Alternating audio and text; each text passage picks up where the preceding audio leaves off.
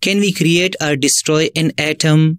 Well, according to Dalton's atomic theory, an atom can neither be created nor destroyed. But later, we discovered two chemical reactions like nuclear fission reaction and nuclear fusion reaction. In these two chemical reactions, we can create new atoms.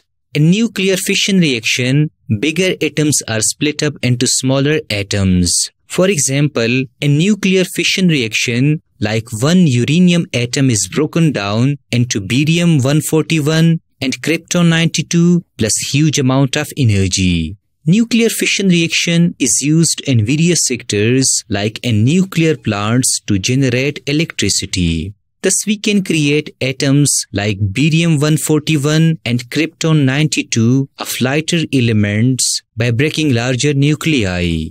Secondly, in nuclear fusion reaction, smaller nuclei or smaller atoms come together to form larger nuclei or one big atom. For example, in nuclear fusion reaction, two hydrogen nuclei or atoms are converted to one helium nuclei or one helium atom plus huge amount of energy is produced.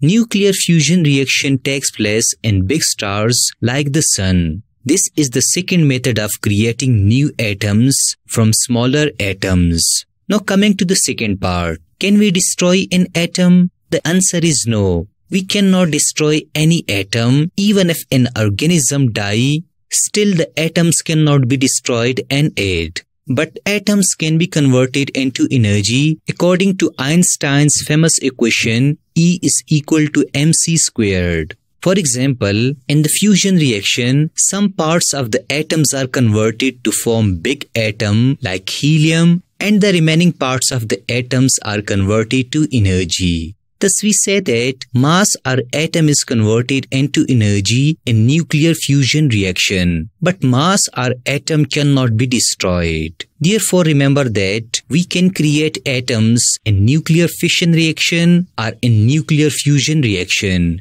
But we cannot destroy an atom except it can be converted to energy.